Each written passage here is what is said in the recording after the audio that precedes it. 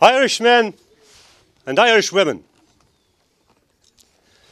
in the name of God and the dead generations from which she receives her old tradition of nationhood, Ireland, through us, summons her children to our flag and strikes for her freedom. Having organised and trained her manhood through her secret revolutionary organisation, the Irish Republican Brotherhood, and through her open military operations, the Irish Volunteers and the Irish Citizen Army, have impatiently perfected her discipline, having resolutely waited for the right moment to reveal itself. She now seizes that moment, and supported by her exiled children in America and by gallant allies in Europe, but relying in the first on her own strength, she strikes in full confidence of victory. We declare the right of the people of Ireland to the ownership of Ireland and to the unfettered control of Irish destinies to be sovereign and indefeasible. The long usurpation of that right by foreign people and government has not extinguished that right, nor can it ever be extinguished, except by the destruction of the Irish people. In every generation, the Irish people have asserted their right to national freedom and sovereignty. 6 times in the past 300 years, they have asserted it in arms. Standing on that fundamental right, and again asserting it in arms in the face of the world, we hereby proclaim the Irish Republic as a sovereign independent state.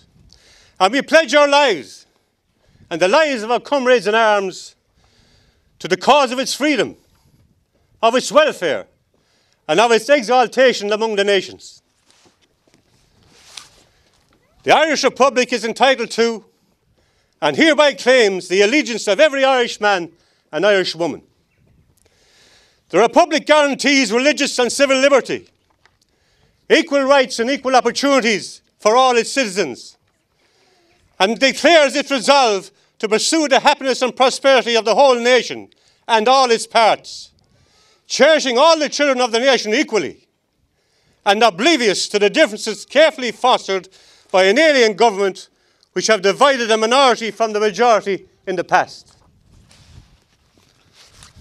Until our arms have brought the opportune moment for the establishment of a permanent national government, representative of the whole people of Ireland, and elected by the suffrages of all men and women, the provisional government hereby constituted will administer the civil and military affairs of the Republic in trust for the people.